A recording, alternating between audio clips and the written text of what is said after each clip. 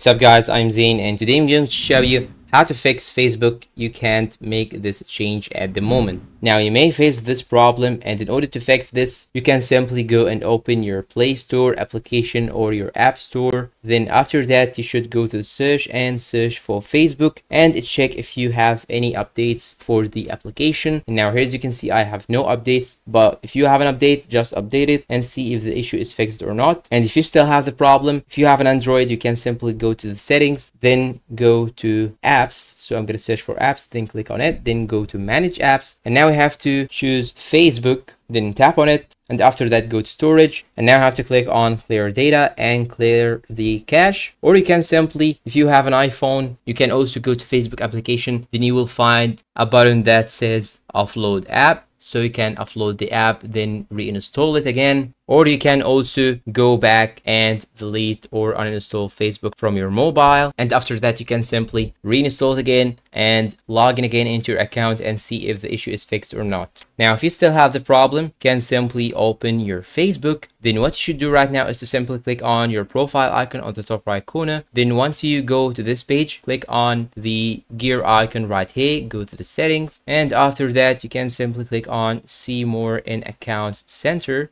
Now go down and scroll till you find passwords and security, tap on it. Then you should simply click on where you are logged in. And now you have to check where you have logged in on other devices. So you have to log out from any other devices that you have signed in. Then you can try if the issue is fixed or not, or you can simply go back and try another method. So you can go to the recent emails. Then you should click on any one of these profiles and you have to verify your emails. And if you still have the problem, you can go to two-factor authenticator right here and disable the two-factor authenticator if you are using it and try to do the changes that you want. And that's all for today. If you find this video helpful, please don't forget to support us with like, subscribe, comment, share, and see you in a new video.